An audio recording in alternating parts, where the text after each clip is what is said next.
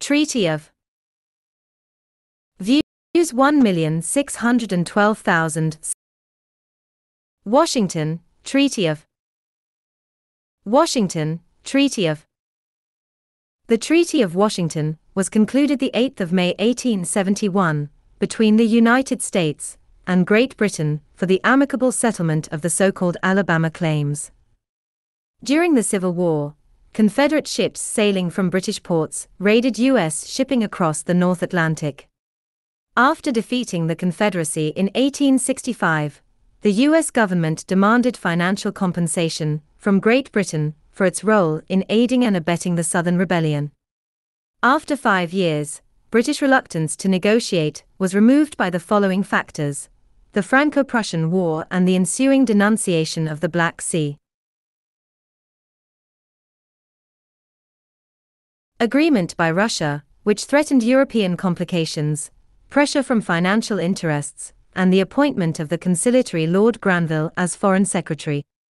The reluctance of some American elements to negotiate was modified by difficulties with Spain, pressure from American bankers, and general realization that the hope of peaceable annexation of Canada was in vain.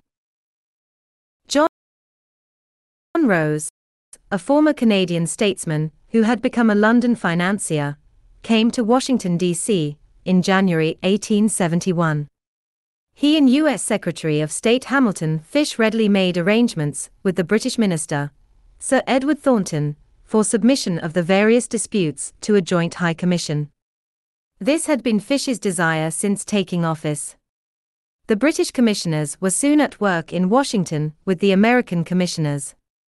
The principal questions at issue were the Alabama claims, the rights of American fishermen in Canadian waters, and the water boundary between British Columbia and the state of Washington. The fisheries question was settled by agreement that a mixed commission should sit at Halifax, Nova Scotia, and determine the relative value of certain reciprocal privileges granted by the two nations. The Northwestern, or San Juan Island, boundary dispute was submitted to the German Emperor. Most important, the first 11 of the 43 articles of the treaty provided that the Alabama claims should be adjudicated at Geneva, Switzerland, by 5 arbitrators, appointed, respectively, by the Presidents of the United States and Switzerland and by the rulers of Great Britain, Italy, and Brazil. The treaty was distinguished by 2 unprecedented features. One was the British Confession of Wrongdoing incorporated in the preamble, where the Imperial Commissioners expressed regret for the escape of the Alabama and other cruisers. The other was agreement on 3 rules of international law for the guidance of the Geneva Tribunal in interpreting certain terms used in the treaty. The most important of these rules asserted that due diligence, to maintain absolute neutrality, ought to be exercised by neutral governments, in exact proportion to the risks to which belligerents were exposed by breaches. The other 2 made explicit the impropriety of letting a vessel be constructed, equipped, and armed under such circumstances as attended the building of the Alabama, and dealt with the use of neutral territory by belligerent vessels. The treaty preserved peaceful relations between Great Britain and the United States, and partially alleviated American resentment at Britain's role in aiding the Confederacy during the Civil War. Bibliography. Bernath, Stuart L. School Across the Atlantic, American Civil War Prize Cases and Diplomacy. Berkeley, University of California Press, 1970. Bourne, Kenneth. Britain and the Balance of Power in North America, 1815 to 1908. Berkeley, University of California Press, 1967. Crook, David P. The North, the South, and the Powers, 18.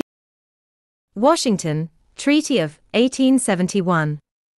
The USA claimed compensation from Britain for the depredations of the Alabama, a Confederate warship built in England during the Civil War.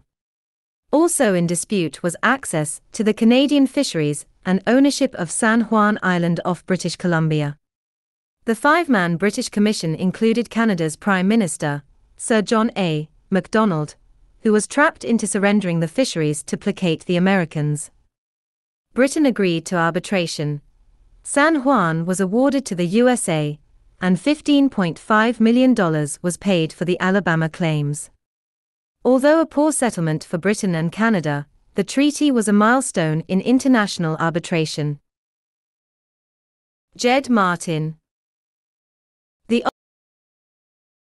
Washington Treaty of 1871, agreement settling a number of disputes involving the USA, Britain, and Canada.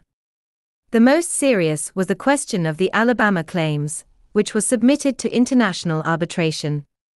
US-Canadian disputes over fisheries and the border were also resolved.